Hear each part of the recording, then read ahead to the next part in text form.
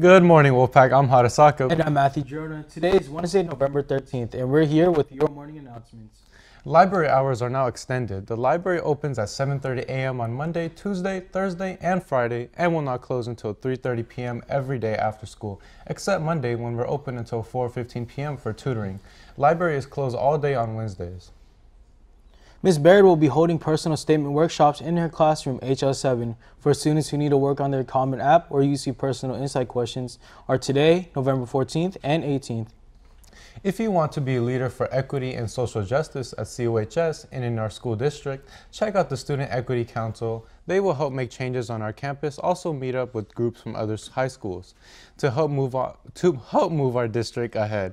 Informational meetings will be held at both lunches today in HP2. Now let's pass it over to Austin and Kayleen for your In the News update. Hey there, Wolfpack. I'm Caitlin Scholl. And I'm Austin Scherer, here with your In the News update.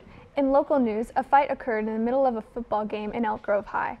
The fight eventually led to the ejection of 2 Elk Grove students and 1 Oakmont student. No fatal injuries were reported and all are expected to be okay.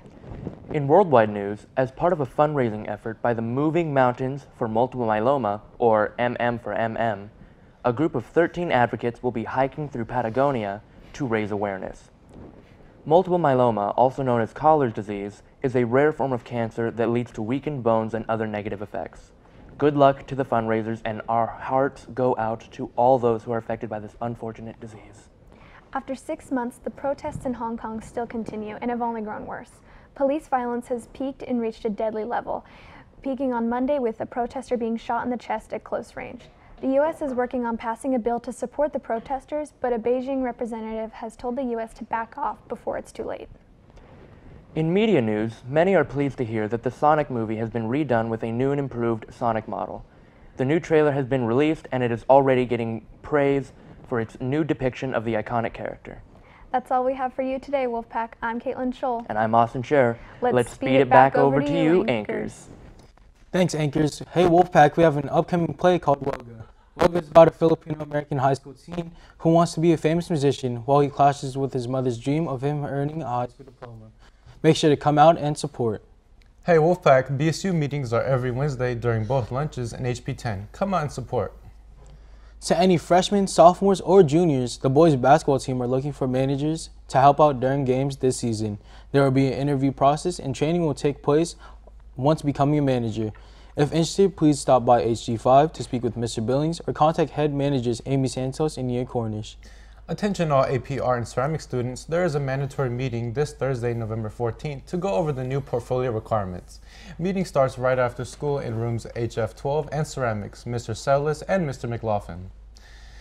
This is a reminder that outlet submissions are now open and will be open until December 3rd. Submit your piece using the link bit.ly/theoutlet2020 or by using this QR code.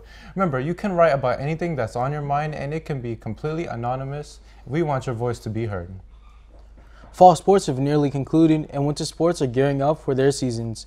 As we approach this fall to winter sports transition, we would like to take a moment to acknowledge the hard work of our student athletes in the classroom. Overall, our fall sports averaged a 3.5 GPA. Congratulations to the following fall sports teams with the highest GPA.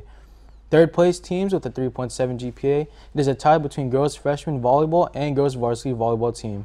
Second place teams with a 3.8 GPA. It is a 3-way tie between the cross country team, girls JV volleyball, and girls golf. First place team breaking their own team record from last year with a 4.1 GPA. Girls tennis team. Nice job, CO fall sports teams. Way to represent CO proudly on the court, field, course, and classroom. That's all we have for you today, Wolfpack. I'm Matthew Girona. And I'm Harasaka. Remember, the strength of the wolf is the pack. And the strength of the wolf is the pack. Have a wonderful Wednesday, Wolfpack.